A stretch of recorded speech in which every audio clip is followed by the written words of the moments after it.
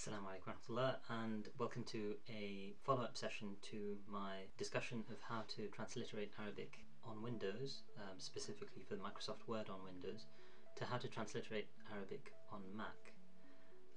And this actually is a system that works across various different Mac applications, and so it's broader than just using it on Microsoft Word. So in the process of looking at how to install transliteration on a Mac, I'm going to reprise something that I discussed in the transliteration on Microsoft Word on a PC. And so I'm just going to briefly discuss simple transliteration, full transliteration, and then look at various standards, and then look at how to create sort of these transliteration systems in a Mac.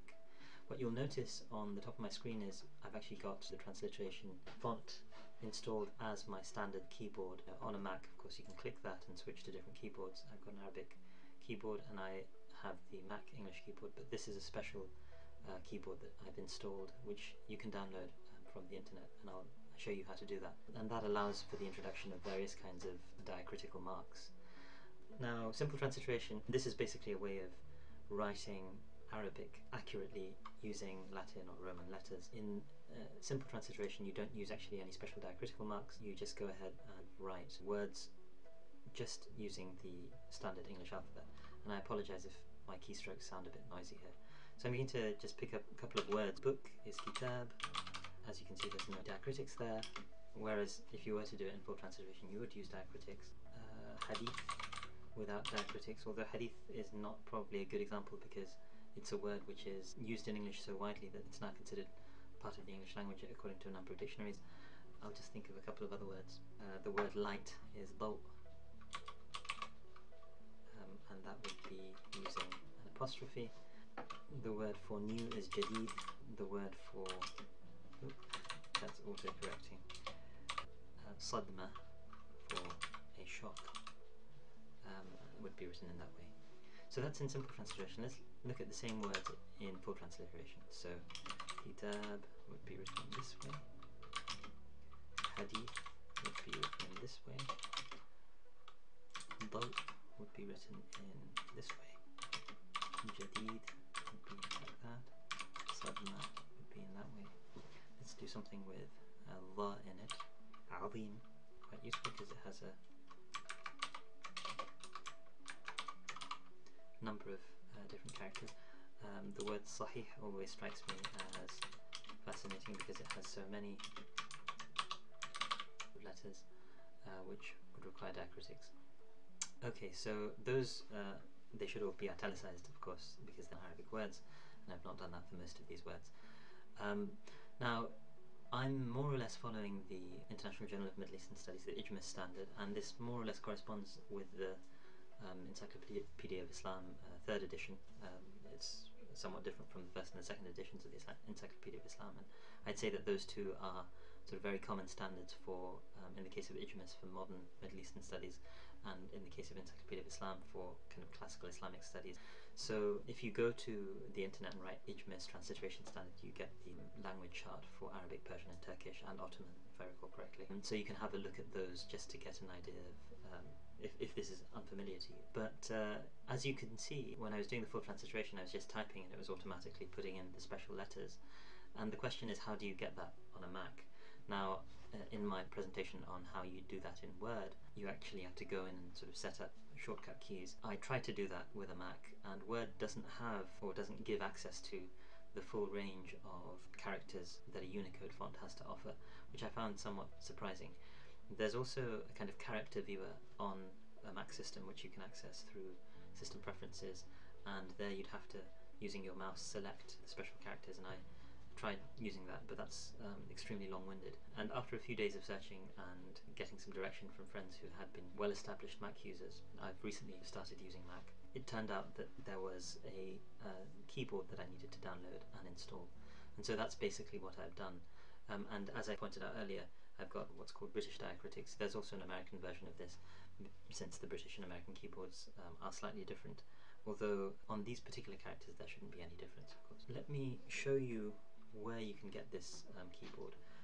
If you go on to Google and search for Arabic Diacritics keyboard Mac, one of the first results that comes up, at least on my system, is from Norway, and on looking at this I realized I actually knew the person who set this up, a scholar whose work I read as an undergraduate, an Islamic law specialist, Professor Knut Vikor, wonderful scholar on Islamic law, but someone who very early on set up the standard for using Arabic letters. And this is a little bit old, and I hope this stays around for a long time. It doesn't actually have a date that I can see, but what you want to do is you need to download the Diacritics keyboard. There are a few options here, and what I'm looking for is basically the Unicode option. And as I've discussed in my presentation on how to do this for a PC, Unicode character sets are translatable across all Unicode fonts, and that has significant advantages, I suspect, also for typesetting of work. So here, as he says, the use of Unicode fonts, what you can do is you can download the Diacritics keyboard, Diacritic keyboard layout. Once you've downloaded that, it's a zip file, and you'll need to open up the zip file naturally. And in the zip file you've got a series of diacritics. It's in a number of languages, and you have the US, American, etc. And what I was interested in naturally was the British diacritics key layout.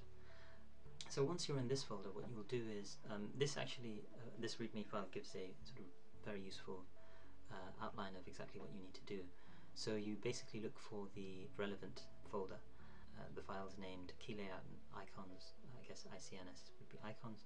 So in my case it would be British diacritics.keylayout and British diacritics.icons, and put them both in the folder's library key layout. So if I just go to Finder, I'm going to first copy British.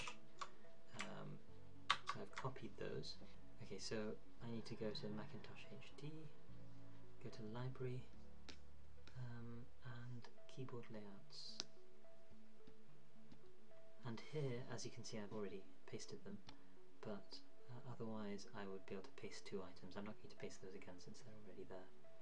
So those two will then create this option in System Preferences. But first, before I can do that, or before you can do that, you actually need to log out and log in again. Now I'm not going to do that because I've done this already, and if I log out and log in again, it would end the recording. So I'm going to assume that you will log out and log in again. Once you've done that, I'm going to sort of show you how to get to keyboards in System Preferences. You go to System Preferences, Keyboards, Input Sources, and then you click the plus.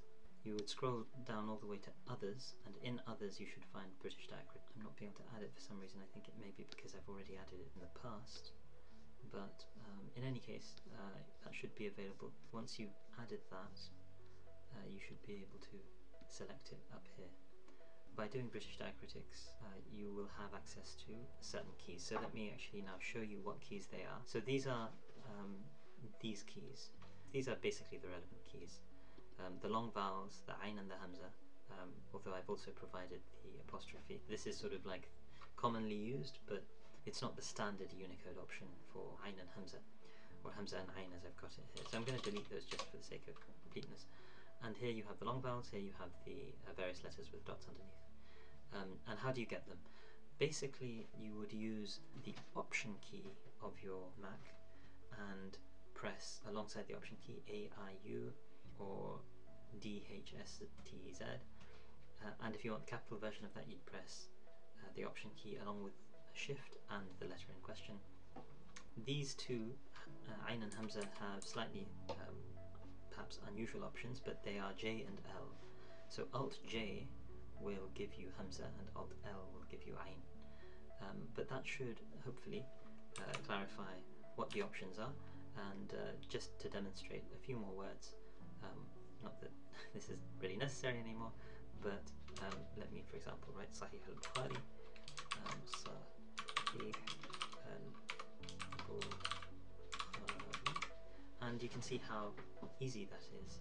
I'm basically using the Option key and the letter in question, and where it needs capitalization, as in the case of the first S I began with, I pressed the Option key along with Shift and the letter in question. I hope this has been useful, and I hope this allows you to write or transliterate Arabic accurately, and until we meet again in another video, take care.